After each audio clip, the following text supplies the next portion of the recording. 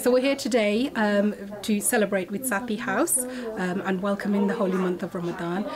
We've enjoyed some really lovely food. Some of the ladies have performed a traditional Islamic song for us, and we've also got some art and craft activities. It's been a really lovely day and a really lovely kind of like scene setter for the month coming ahead, and it's a chance to kind of like bring the local community together and celebrate and welcome in the month and kind of just prepare yourselves and say, look, we are going to be facing this together, and hopefully at the end of it we'll all be celebrating together as well. Saathi House is at the heart of the community in Aston, and it's for all of the people in Aston.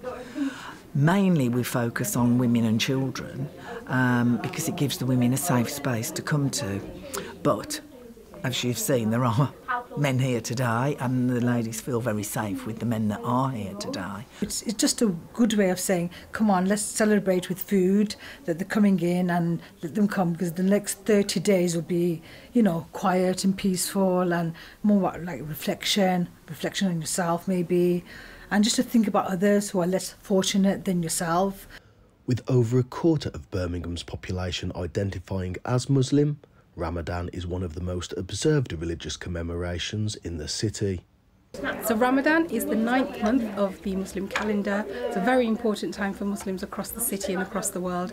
We fast from daybreak until sunset. We're also especially attentive to our prayers. We give extra in charity, and we're just mindful of our actions and our relationships with each other and with God. In Birmingham, there's a really large Muslim community who have roots and connections all over the world, and it's one of those things that brings us together regardless of your background and your heritage. It's one of the things that you know during the month of Ramadan, your fellow Muslim, regardless of where they come from or how they practice Islam, they're all going through the same thing as you.